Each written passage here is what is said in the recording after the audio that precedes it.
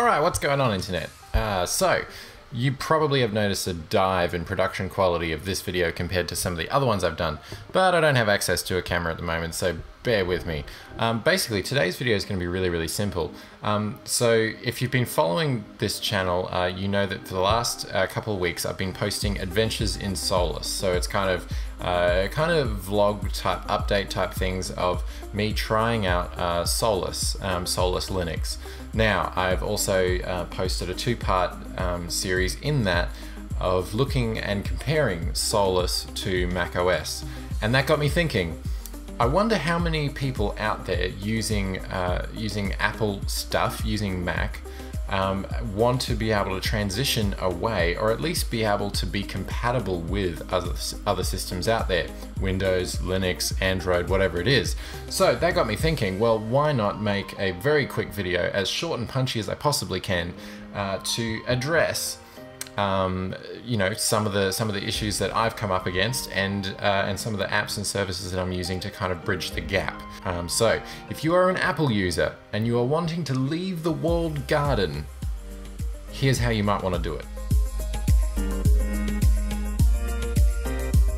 So, some of the famous ones that you might be familiar with from Apple: reminders, notes. So reminders and notes, both of these are very common in the Mac ecosystem, and they sync up very well, obviously, with iCloud and thus your iPhone. Now, the way that I've managed to get around this is with Wunderlist. Wunderlist is my go-to to-do app and task management app now, and it works across various platforms, and I found it very helpful with the Chrome web app. Now, bear with me, because I realize that the Chrome web apps are being phased out. However, the web app for Wunderlist is still very good, meaning that compatibility across multiple systems is actually very achievable. So, Wunderlist, that replaces Apple reminders for me. And second of all, web browsers. Web browsers are very important. I have settled on Firefox, specifically Firefox Quantum.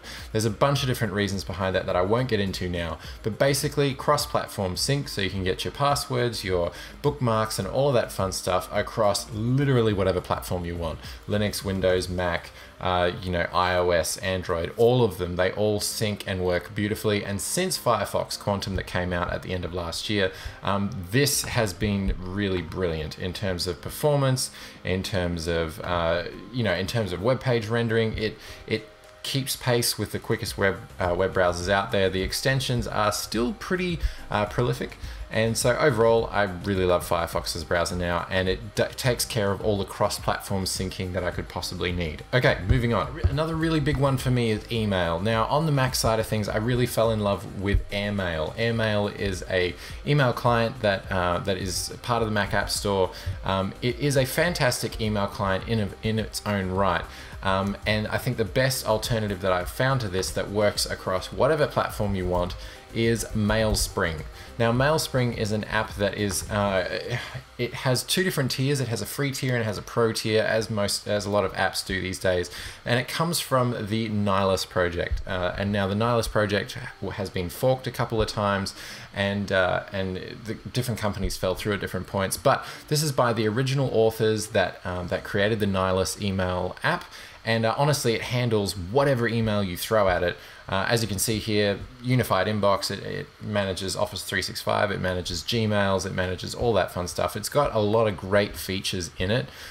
So honestly, it's probably one of the best email programs that I can possibly find right now. It works beautifully under Linux, and it works in Windows and Mac as well. They do have a pro tier, but I'm not going to go into that here. Moving right along, when it comes to iTunes and Apple Music, the one that I have found the most success with has been Google Play Desktop Music Player, or Google Play Music Desktop Player. Yeah, something like that.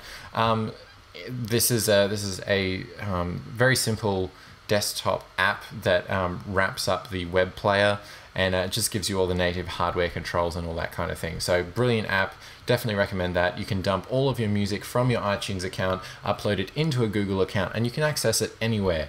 And once you've got it on Google Play Music, you can get the apps on mobile devices and whatever platform you want to choose. So again, it's one step closer to leaving the walled garden in terms of Apple. Now, another really good one is journaling apps. Now, journaling apps, there's this brilliant app on Mac called Day One. Day One is a really slick journaling app. You know, it has different subscription tiers nowadays. It left a lot of people a little bit disgruntled in terms of the features and being able to sync between different devices.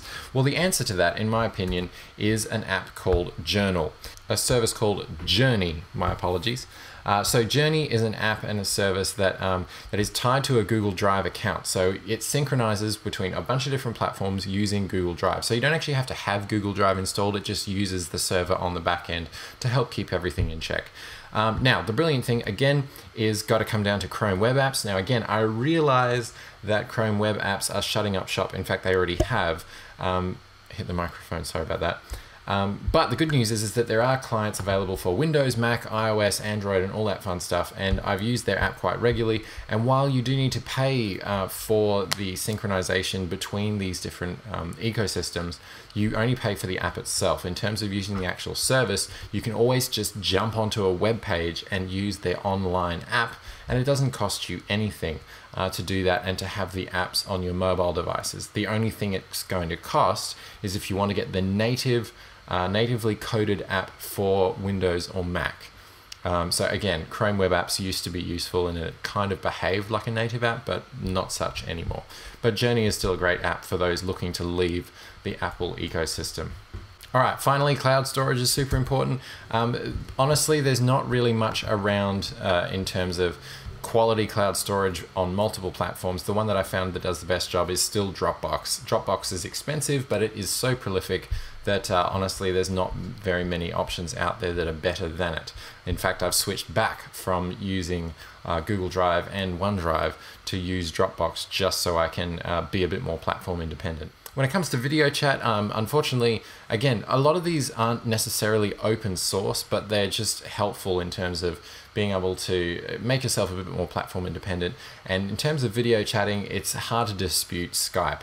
There are quality clients available, or at least the best quality you can get on multiple platforms for Windows, Mac, Linux, and obviously iOS and Android as well. Their support throughout years and years now of development is still pretty significant, and in terms of being able to keep up to date, Skype is probably going to be your best bet. So finally, just to wrap up here, when it comes to video editing, I found probably the best one to be DaVinci Resolve.